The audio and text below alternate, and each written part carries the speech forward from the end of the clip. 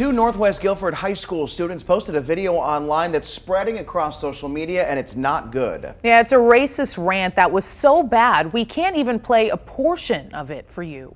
WFMY News 2's Jessica Winters went directly to Guilford County Schools to see what's being done about it.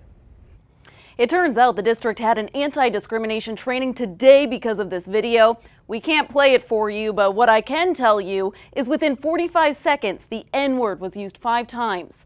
And the 2 high school students said things like lynch them all and put them back in the fields and teach them a lesson. Yes.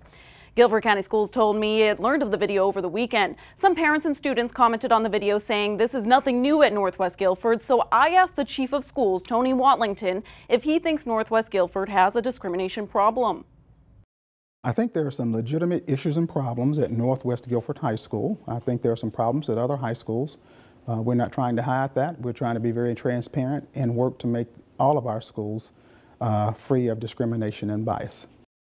In response to the video today, the school system brought in the National Conference for Community and Justice of the Piedmont Triad, also known as the NCCJ. The nonprofit trains both students and staff members on mutual respect and understanding by way of open discussion. A space and a process for kids and for adults to be able to talk about issues of race, something that many people in our country and in our county are very uncomfortable doing. So this training was only done at Northwest Guilford High, but the Diversity Office is working on a plan to expand the training district-wide. Events like this tell us that we need to redouble our efforts and to do even more.